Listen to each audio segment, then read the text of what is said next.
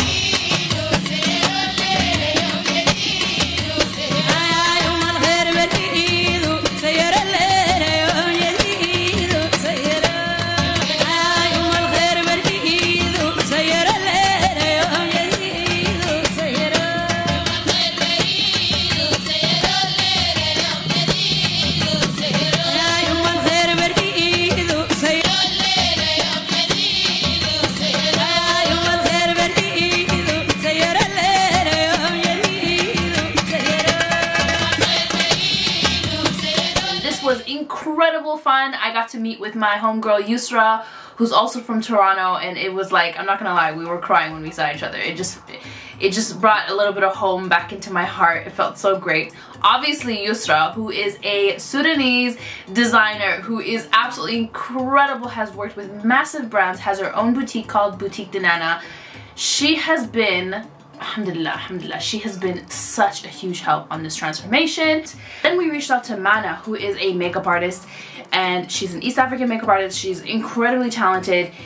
When I tell you this woman is booked up like months in advance, she's booked up months in advance, and the way she made this work, just said, yes, I can make it the day before. She showed up on time, like had everything. She was so professional, so kind. I can't even hype her up enough. It felt like us, like women getting together and just celebrating the culture and the people and the traditions. And yes, I just wanted to say my team was yet again incredible. Let's talk about the Sudanese bridal experience. Now this may be helpful to you if you are marrying someone that's Sudanese, or if you're a Sudanese bride, or if you just want to see your culture. This is it, all right? Okay, I did a little homework. My experience with transforming into a Sudanese bride was heartwarming, wholesome. The tradition was so rich and unique, and the clothing was quite different. The tradition was quite different, and it's just like, how do I feel? Honestly, it was an experience. Our first makeup look. So I got there, I was wearing my kaftan, Chani Chinko kaftan set, no makeup. Didn't sleep the night before. Where I'm from, it took me approximately like 4 to 5 hours to get to Cardiff. But once I got there, the place was pretty much set up. The studio was set up. The ladies literally like made it happen. I don't know how, because all of these women have careers outside of this. And Yousra, Salwa, Sajda and Asma, they all got together and they decorated the studio. I'm gonna list all their details down below, give you a little glimpse of what that looked like. It was just tradition.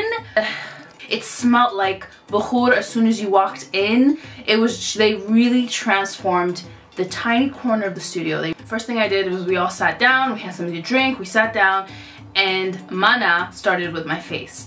Now, I just want to say she was like the quickest makeup artist I've ever experienced, and she was really good. She knew her stuff. She was just amazing. Mana, I love you. Ideally with the Sudanese bride, it's very much like just chiseled, lots of highlight. A red lip is like really popular, and like a shimmery goldy, like a lot of gold. That's what we focused on with the first look. To kick off all the ceremonies, you have the agate. It's like the nikah ceremony, and it usually starts either weeks or months before all the other ceremonies, depending on the circumstance of the bride and groom or what they have planned. So we would call it our nikah ceremony. The traditional word for it is the agate. Now the henna party can take place before or after the nikah, just depending on the bride's family, as the bride's family throws this for the bride and the groom does not need to be present. So the bride can wear a tobe of her choice, or she can wear whatever she wants for the henna party. In my transformation video, you'll notice a beautiful white and red abaya. This is designed by Boutique de Nana, and it's actually made by Taub al-Surati, which is basically a material that is typically used in the Sudanese culture. To be precise, a material that is typically used for Sudanese weddings. Now, the grooms don't usually attend the bride's henna party. Their henna ceremony usually happens the day before, and yes, the grooms do wear henna, and it's considered a more prominent part of the wedding traditions and ceremonies. Something interesting is the bride's henna actually is applied the night before, and it's not actually applied during the henna party, but that would actually save time and you could actually enjoy your henna party if you had your henna done beforehand. It makes sense. So moving on to the red theme ceremony. This ceremony is so beautiful and rich. Basically you wear a jirtik, which is a traditional Sudanese red bridal outfit.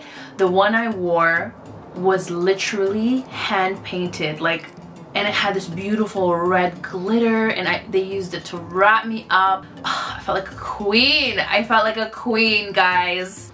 Jirtik is the red themed bridal ceremony. It's usually done subhiya, which literally means morning after. Some brides usually choose to do a bridal dance that consists of a few outfits of different colors, but the final one is usually the jirtik look. So the red look is usually worn with the gold headpiece called jedla, which is lots and lots of gold pieces and anklets and belts, armbands and bracelets. The bride is usually decked out in the gold from head to toe, and the grooms wear outfits made of tob al-surati. The tob al-surati, I don't know if you recognize it, but it's the same material that I wore. The groom usually wears a male version of that for the red ceremony day. In the jirtik ceremony, the older women, older wiser women of the family usually perform this ceremony while everybody else chants this chant called Adil Wazain. I'm not gonna lie, I've never been decked out in so much gold. And the red lipstick, the red, it's just honestly, it was gorgeous. The headpiece sort of looked like hair, and it kind of goes down the shoulders, my shoulders, and falls to the back. It was hard to move, I'm not gonna lie. But who wants to move at this point? You just want to sit there and look like perfection, you know what I mean? I was in my element, I'm not gonna lie. So as everybody is chanting Adil Wazain during the jirtik ceremony, the older wiser women in the family are tying harira, which is a fuchsia silk thread with blue beads, onto the bride. They then place the darira, which is a conjunction of mehlib and sandalwood powder, on their heads. They then place candy in the other hands to symbolize happy days to come and wealth. The groom then stands up and sprays all the single ladies with perfume and scatters candies and favors. Okay, so next is the milk spraying ceremony. This was extremely difficult for me. I don't know why it was so hard for me to, I didn't know what I was doing. And I tried to get a clip of me spraying milk, but I was just shooting milk everywhere in the most unattractive way. I just really couldn't get it right. I went home, and when I was in the shower, I tried it while the shower was on me. But it was pretty cool. So the milk spraying ceremony is also vital in jirtik, where the groom and the bride take a sip of milk from a fancy glass and attempt to spray their partners whilst their families cheer them on. Milk is a symbol of purity, prosperity, and good days to come. So brides who don't usually do the bridal dance tend to do the jirtik after their white dress ceremony. The groom and the bride go off on their honeymoon. Thanks so much for watching, guys. I hope you enjoyed this Sudanese bridal transformation. It was an absolute honor and privilege and pleasure to be a part of this culture and to show this to you. Thank you so much for being a part of the filming crew. I will list everybody down below in the description box if you want to get in touch with them. Guys, please don't bite my head off if I mispronounced anything. I'm so sorry. I'm gonna try my best, but I hope you enjoyed this. Make sure you subscribe, follow, thumbs up this video, and make sure you hit the bell notification to get notified when I upload next. Also, comment down below and let me know what bride you'd like me to transform into. Mwah. Bye, guys.